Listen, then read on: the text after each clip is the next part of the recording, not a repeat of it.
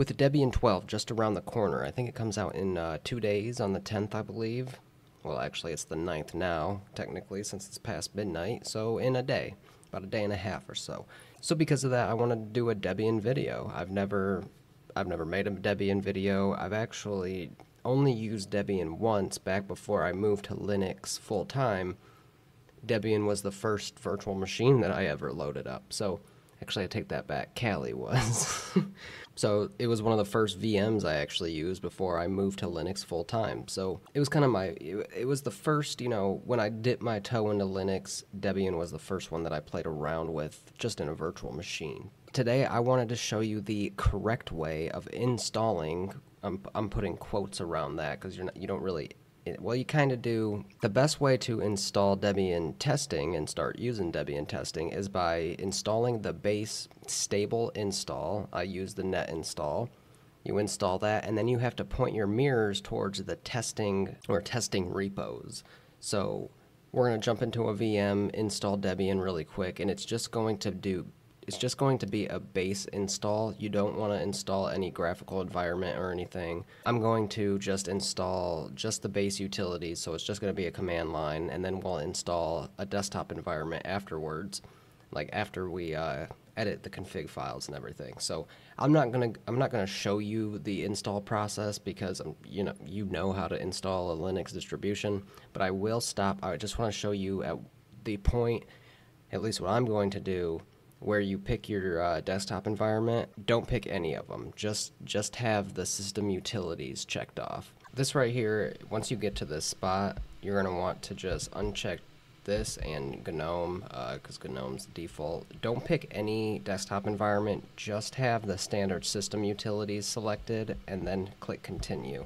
When this installs, it's just going to land you in a command line, and that's what we want. It actually shouldn't take nearly as long since it only is installing those base system utilities. Alright, so now you can see that we are on the command line. So what we're going to want to do first is add because whenever you install Debian, your user it's not put into the sudoers wheel or file or whatever.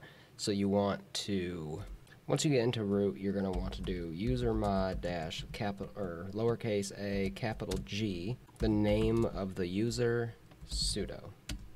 Oh, just kidding, I got that backwards. It's going to be usermod dash a G sudo username. And now, if we do a reboot, again, we're going to log in here.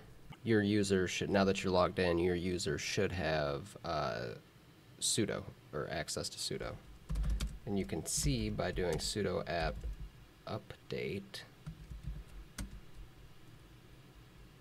Oh, that's right, because sudo is probably not installed. So you know what? So now I added my user to the sudo wheel. You technically don't have to do that here. You can just do this straight through switch user into then you can switch into the root user and then just do these steps from here. Regardless of what you want to do, if you're going to use Debian, you'll probably want to add your user to the sudo wheel anyway, but that's up to you. So the file that you want to edit is etc apt sources.list. But a good thing to do is actually to back up your sources.list config file. So you can go copy etc apt sources.list to etc apt sources.list dot backup. You can do, or just type out backup. It doesn't really matter. Just so that you have that config file unchanged somewhere else in case something goes wrong. Now you can go nano etc apt sources.list, and it's going to pull this up. Now you can see in the sources.list, it's pointing to the bullseye repos. What we want to do is change those to testing, and I got an easy little command that we can do. So if we just hit X, or actually Control X to exit out of nano, we can do, if you do sed-i s / Now the repos are pointed at bullseye, right? So we want to type in bullseye /testing/g end quotes, okay? Space etc apt sources dot list. What this command right here is going to do is replace everything that says bullseye. So I'm just lazy. I could have deleted those 2 bullseye repos and just changed it to testing. We'd probably be done already, but I wanted to show you a little command that you could do. With sed, you can actually pick the word that you want to replace. Like, so you can see bullseye, it's going to take bullseye and replace it with testing in the file sources.list. Now you can do that. You could do another reboot just so that everything, you know, all the changes take place. But there are a few more steps that you gotta do. You gotta do an upgrade and all that. Update, upgrade, all that stuff. Now, if we actually cat out etc apt sources.list, you can see now that those 2 repos have changed from bullseye to testing, and even the security repos have changed to testing security, and that's exactly what you want. So from here, you're going to want to do you can log back into sudo,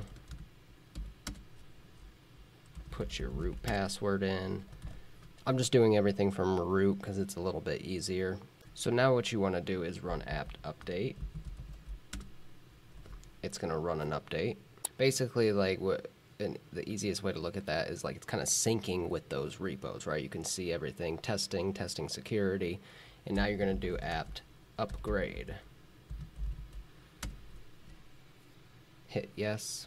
This might take a little bit, so I'm going to go and grab, you know, a fucking Snickers bar or something, and then I'll meet you guys back when this is done.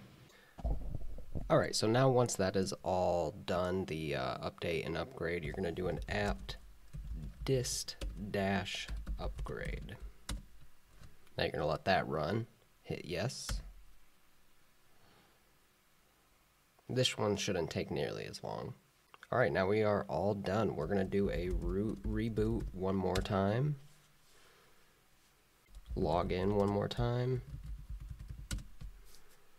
Alright, and there you have it. If we do a uname-a, look at that. We are on Debian 6.1, and that doesn't even, that's not coming out until Debian 12, so that will be out in a couple of days. If you want to get your hands on that new kernel now and run a rolling release, basically, on Debian, this is how you should do it. This is the preferred, and actually this is the recommended way from Debian. There is a testing installer, but that's not really, it will install Debian Testing, but that's more so to test the installer. This is the recommended way to install Debian Testing. If you watch any of my videos, you know I run Arch-based distribution, so I am a fan of rolling releases. So I don't know, maybe I might in the future jump and try to use Debian Testing for a while. I have to learn a bit more about it, how they do like their security packages or their security updates and everything, because I know there's something like a freeze that happens where packages stop getting updated and they get moved to stable or something. I have to learn a bit more about that before I actually make it my daily driver, and I don't know if I'm going to, but that is something that maybe I'll do in the future. But you know what, to end this video, let's actually do a sudo apt get install. What should we do? Let's do GNOME. Oh, we actually get a sudo not found, so that means that we just need to install sudo. So we're going to do su dash again, put in the root password. We'll do an apt update, even though we just did it. There shouldn't be anything. Yep. And now we're going to do apt install sudo -y. So now we should be able to exit, do sudo apt get install GNOME. Put the password in. Oh yeah, this is a lot. How many packages? I can't even see, but over 1,000 packages. Now granted, distributions package their stuff differently, like what could be 1,000 packages on Debian could only be 300 on Arch or something like that. I mean, I'm not saying that that's an exact comparison, but they just package things differently. So we're going to install GNOME. That's probably going to take a second. Alright, yeah, so that took a while, but now I can see up in there in red it says GDM is not active, so what we're going to have to do is do sudo system ctl enable gdm.service.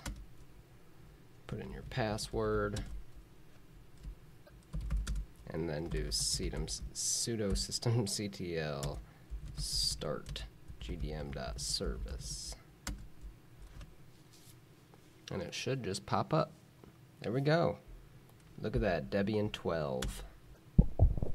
Alright everybody, well that is Debian 12. And you know what? Now that we're here, we might as well check out Debian 12 a couple of days early, huh? First of all, let's stop blinding my ass. So we can go down here and go down to About.